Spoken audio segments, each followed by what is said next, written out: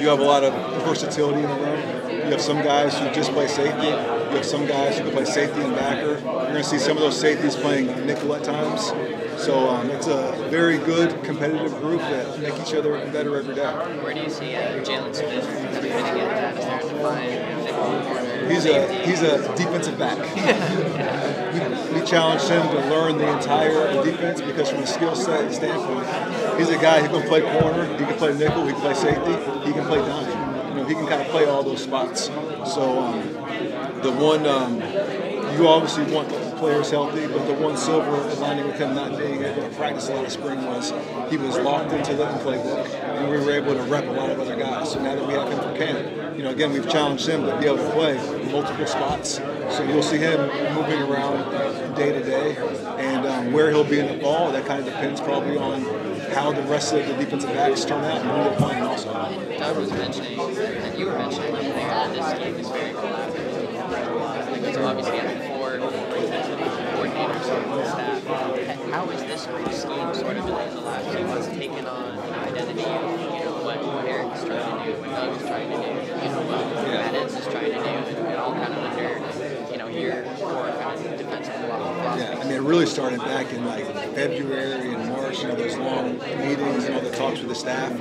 I'm just an information guy, so I don't want to come in and say, hey, this is what we're doing, this is how we're doing it. I want to say, this is what I did, this is how I did it, and now I want to hear how other people have done it, and now let's come up collectively with the best way to do it for this team this year. And that's kind of what we did with everything from the terminology to our fronts, to our coverages, to our pressures. We try to make everything as collaborative as we can because I want this to be everyone's game, not just mine. It feels like within that,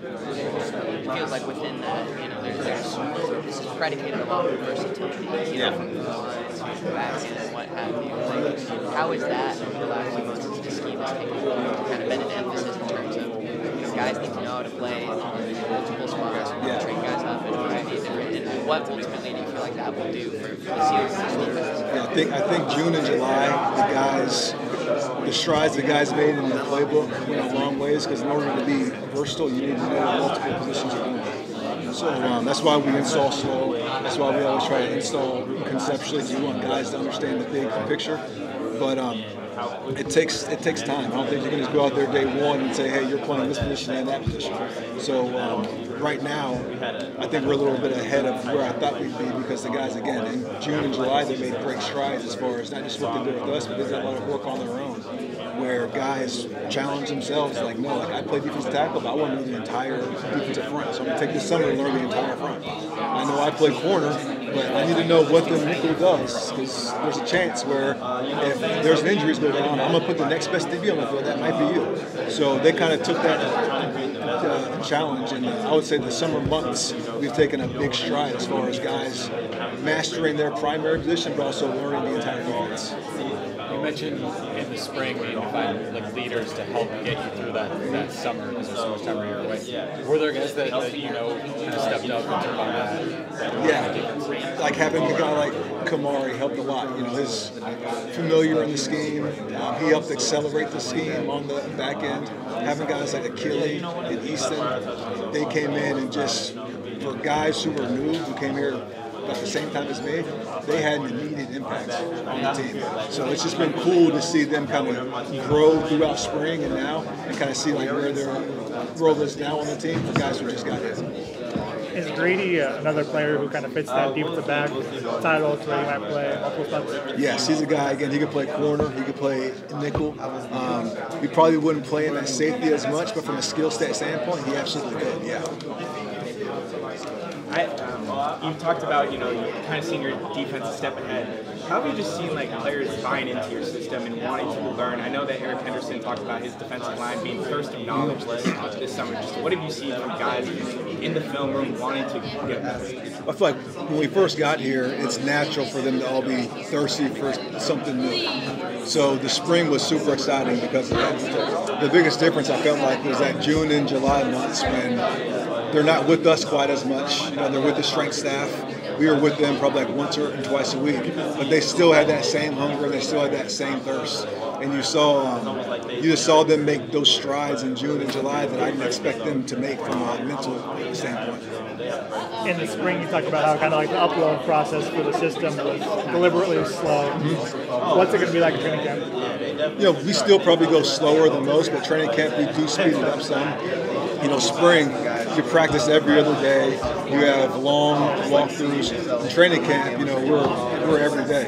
So it does speed up some, but we still try to go at a slow pace. We try not to install too much in a day, and when we do install, we try to make sure that all the calls are kind of in the same group. Coach, when you have guys like John and Kamari that come with you, who played under you, is it more important for those guys to help the other guys with the X's and O's, or more the attitude that you kind of want to play? A combination of both, but more the attitude, because again, like scheme is scheme. I must say, like if you take the last 10 national champions, the last 10 Super Bowl champs, those are probably 10 different defensive schemes. There's a lot of ways to play good defense, but consistently, look at how those teams play. I'm a big believer it's not about what you do, it's about how you do it.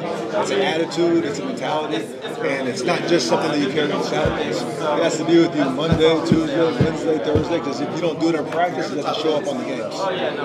2 years ago, Alex Grady was sitting there and he talked about how his two top priorities on defense were forcing turnovers and stopping the run. In that vein, what are your top two priorities? Stopping the run and affecting the quarterback. What's it been like for you to watch this defensive system kind of become so popular this offseason, kind of spread throughout the NFL, college, a lot of teams have had success with it. What's it been like for you to kind of watch it grow? It's the cool thing about the scheme is like the scheme has enough flexibility in it that, in my opinion, when I watch people who come from this scheme, it looks like we all run different schemes. Like when I watched Michigan last year, it doesn't look like UCLA. When I watch some Baltimore stuff, it looks different than Michigan. I'm sure Seattle stuff's going to look a little bit different. So everyone kind of has their own twist on it, but it's cool because, like I said, there's ideas you can take from everyone, but at the same time, we all have our different personalities and all have a different twist on this game. You talked about kind of fitting around the pieces, right? Like you have guys that you find the best way to use them rather than shove them into this game. Are there guys where you kind of thought all summer, hey, that's an interesting guy where he can do a bunch of different things? I mean, Eric Gentry's always been a guy like Eric. He's a guy, again, like, it's fun because you can try to challenge yourself to be creative. Like, how can we best utilize this guy's skill set, as opposed to having him just doing the same thing all the time because he is such a unique player. So guys like him, Jalen Smith wasn't with us all spring, but I'm excited about him because he's a guy, guys that can just play all across the board. I know that you and Eric Henderson have had some crossing and paths, coaching. But what is it now like to be at USC together? You're coaching together back, and now you're in the Big Ten for the first time this season. It's awesome. I worked with him for a year when I was with the Chargers. I was super impressed with him as a person and a coach. When I went to Houston, he went to the Rams, and we've stayed in touch. And it's just been cool to see him grow as a coach. So when I got this job, he was the very first person I called because I knew that, one, the front was the priority, and two, he's one of, if not the best defensive line coach in the country. So I'm super excited about him.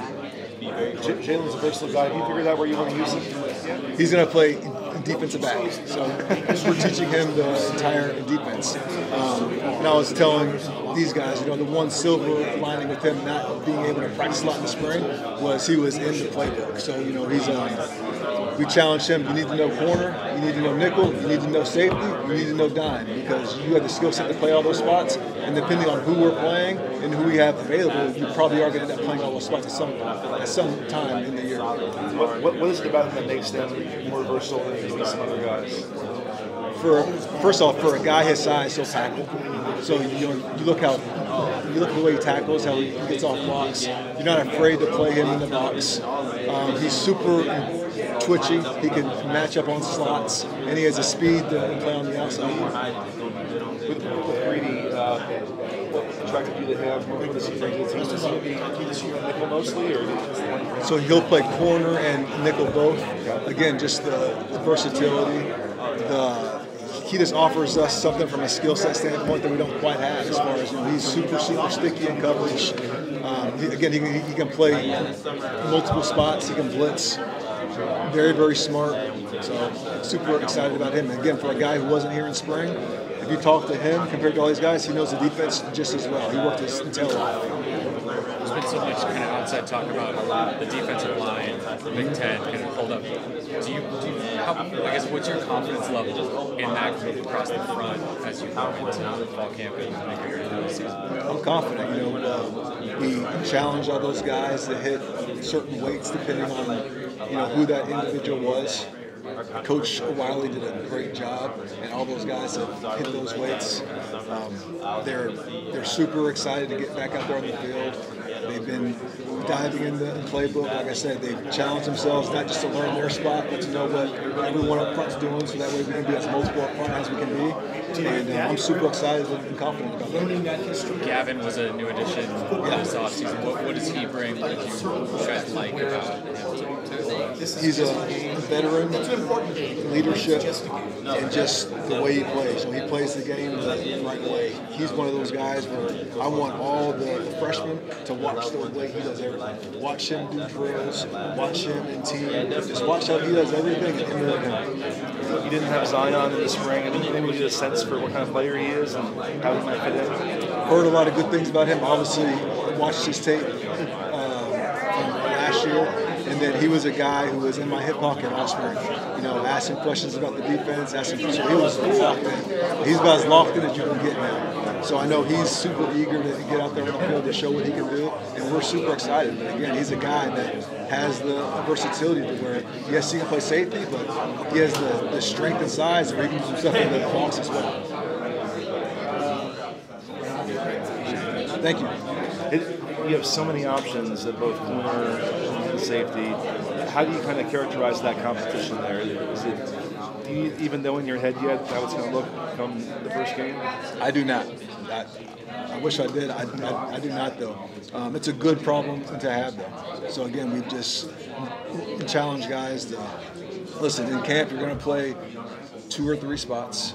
There's going to be days you might be with the 1s, days you might be with the 2s. Just focus on getting better and better each day. And at the end of camp, we'll have a good grasp of, okay, what is the best group as far as matching this guy up with this guy, because there are 6, 7, 8 guys that you feel confident out there playing with.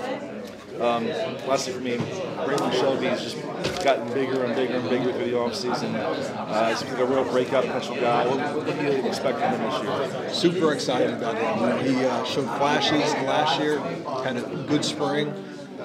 He's gotten bigger. I'm super excited about him. What's the thing that he has to do to kind of unlock his full potential? I would say just keep on just developing. I think he's on the right path. I think what Nua and Coach Anderson have done with him this spring, you saw him take that next step. I think he needs to keep on going on the path he's been on. You've had success getting the best out of your players. When you were at the Chargers, Joey Bosa had 12.5 sacks. Melvin Ingram also had 10+ sacks. And then with UCLA last year, you produced basically a top 15 draft pick. What have you found the best ways to be able to get the best out of your guys, and how are you doing it here at USC? Again, we put a big emphasis on scheme is scheme, but it's about how you play, especially up front. So a lot of it's a mentality, a lot of it's an attitude. We try to put those guys in the best positions as far as matchups, as far as, can we take advantage of their protection tendencies, and always try to put them in the best position possible. But at the end of the day, they go out there and they make the plays. Yeah. Thank you, Coach Lynn. Thank you. Appreciate it. Thank you. Thank you, guys. Appreciate it. Yeah, good meeting you. Thank you.